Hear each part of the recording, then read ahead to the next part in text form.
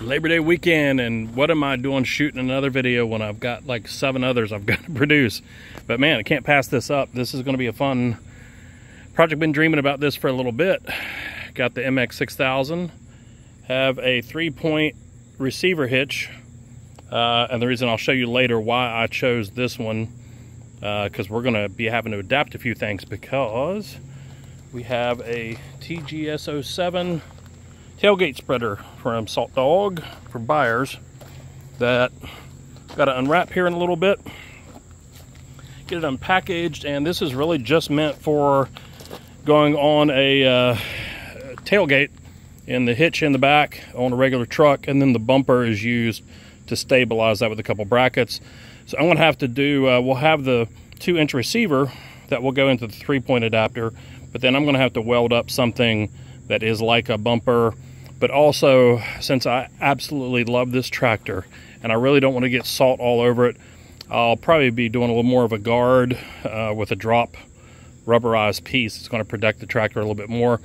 But this was a choice this year as the backup, where I've got the snow plow for the front of this tractor, and really just wanted a better way to do some salt option with this too if the truck broke down. Got to have plan B and a third plan and all that. So all right, so here's the 3-point receiver hitch that has been unwrapped.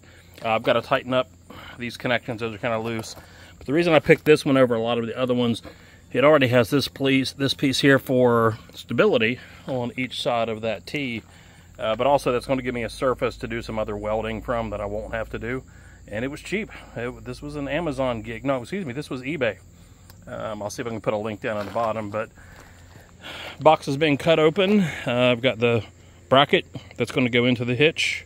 Of course, the spreader. Spinner, great. Lid, I love that the lid is pretty light, but it seems very durable and stuff. The protector bar, shield, and the harness, and all the wiring and all that stuff is all here. Right, so we got the 3-point receiver on the tractor and the bracket, main holding bracket for the salt spreader. And the good thing is it's actually not a lot of slot, but that'll get taken up here in a little bit. Depending on how this works with what I build to stabilize that like a bumper, I may even add a shim or two, something in there just to keep this all snug and tight. The good thing about it, and what I had daydreamed about this setup, imagine that salt spreader on there. I've raised this thing up while I'm working on it here, but in a little bit I'll be able to lower the arms down and actually put this thing on the ground. So when I start working on putting the spreader on, that'll give me a lower height to have to deal with. Plus, one of the things you won't have is a control. Whatever I may want to do to extend my arm here, it's got hydraulics with the triple stack. I'll be able to push this out, tilt this back, maybe to help load with the excavator. I've got a couple other things working. Actually, just a little news. The next project kind of after this, after some other work, is a clamshell bucket for the KX71 Kubota that I'm going to use as a backup. I'll explain that later, but that's going to be it's going to be a rigging thing, homemade clamshell bucket. Well, a little bit of progress. It is actually on the back of the tractor on the 3-point hitch, but we're down to the kind of figuring out the bumper part for this. Got a little bit of bright sunshine here, but you can see the piece worked well. But if we just went with this right now, according to the instructions, and especially it makes sense for physics, but if you just have that receiver hitch and you've got maybe 900 to 1,000 pounds, that's wiggling side to side. There's nothing else supporting it besides that point. So it needs something out here, both sides, to give a little more support, like a bumper would do on a truck. And if you'll notice these pieces right here, steel, well, that's what I got. And I've got more scrap. And actually, all I'm going to do is we're going to figure out something here, probably, looks like so far. May buff this up a little bit. Weld up some type of a bumper here and a piece down to the 3-point hitch just to hold that up. One of the things I don't want to do is really modify this metal, any of this here, so that I can leave that original and it could switch to a truck if I wanted to actual real bumper. So trying to do this all on the 3-point hitch that will work for that. So It's very hot still, so I'm taking breaks and just gonna keep playing.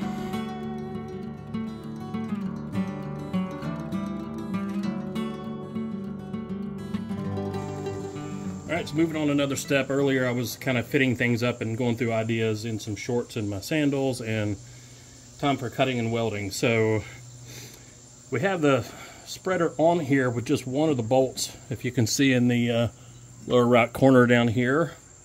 That way I can set it up, fold it up, set it back, look at fitment, get it out of the way while I keep building some things over here. But the basic plan has come down to, I want to keep everything on this 3-point receiver hitch so that this stays factory back here.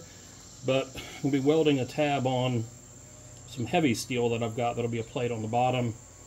This will get welded on top of that, with this being welded into the frame. So this is going to actually become the bumper for the part that would sit on a normal truck bumper, with some welded plate that's going to come out on top of that, and I think it'll be fine. So we'll be welding all around this bottom plate, this to this, and so on. So it's going to become a solid piece.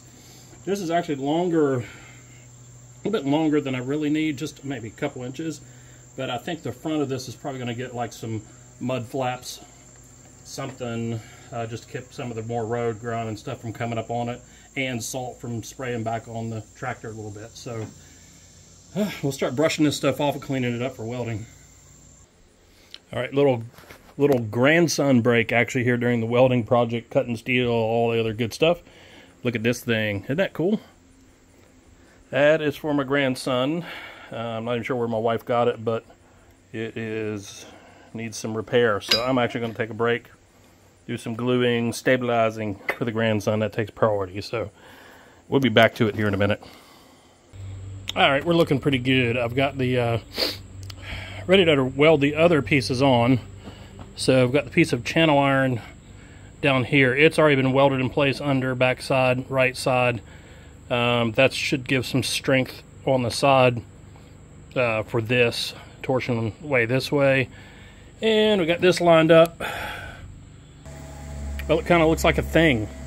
Everything looks really well in line, level across.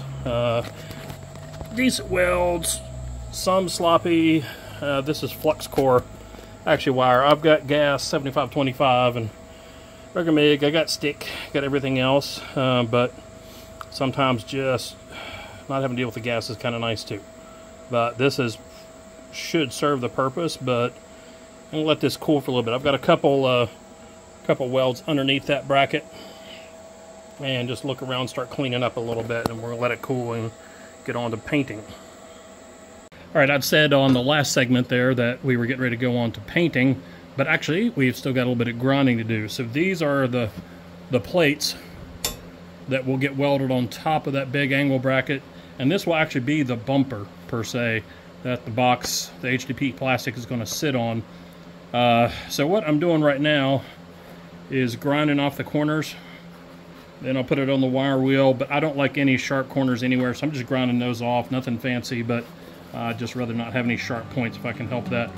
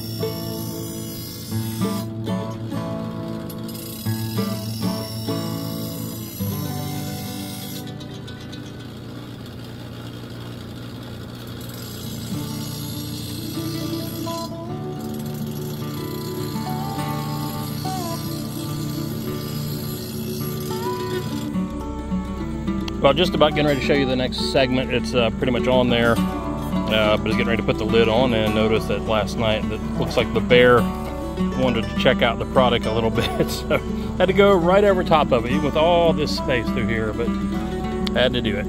We'll go and get this on. All right, so it's on. I do actually have another nut to add on there that I forgot with that squeezes in. I haven't wired it up yet. Haven't, about every one of these parts, all these have already had nickel grease put on them when I put them in, but every bolt around in here is gonna get nickel grease pulled back off and redone before winter. And also the shroud adjustment, something I did early with the other Salt Dogg spreader I had was turned it into some bigger wing nuts, kind of like plastic handled ones, and those will get also the nickel grease and stuff on them just to protect it from the salt. But overall the fit is good. I'm happy with it. The clearance, everything's solid. It's sitting on quite a bit of meat, so happy with it. Let me go ahead and get back, and I'll set up the camera, and then we'll just show the range of motion with this thing. The good thing is I can work on the tilt with the hydraulic controls this way, height, and so on, which means I can lower it if I was having to do some handbags, which we're dealing with bulk salt, but I could lower it quite a bit to the ground and tilt it farther back, easier to hand load. But if I've got a bunch left in the hopper and coming back and I need to put it back in one of my HDPA or HDPE hopper containers, I can lift this thing up higher, back over top of it, and unload down into the container. Just a lot of adjustment, and you can't do that on a pickup truck, so I kind of feel like I got a bonus here. So let's look at the range of motion.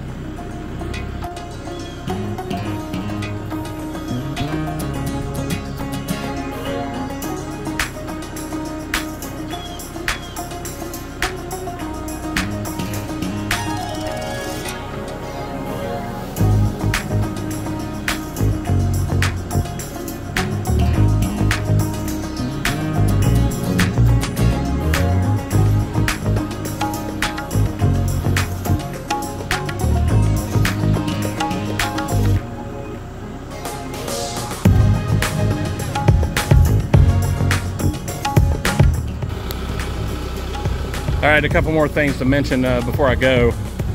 This is now going to block that light, so there will be some rigging. It might be based off of this connection, the small receiver hitch there, combination to here to possibly build a new guard. I'm not 100% sure if I like the angle of the guard protector, but it, you know, serves its purpose. But I will also want to make a much larger shield. I think coming way up and out and keeping salt spray from this off of any of this. So kind of sealed up in there.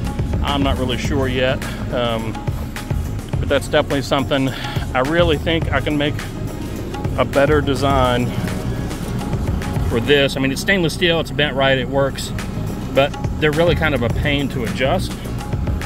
So that may be something to build in between this piece and the other side, where I can use this control for the next lever that's in the cab and be able to turn that as a deflector. So if I was really wanting to hit a sidewalk over here, I might be able to just deflect, turn it, hit this sidewalk, a little bit of angle, just whatever. Just total control, man. All right, well, winter is coming. Let's get this done.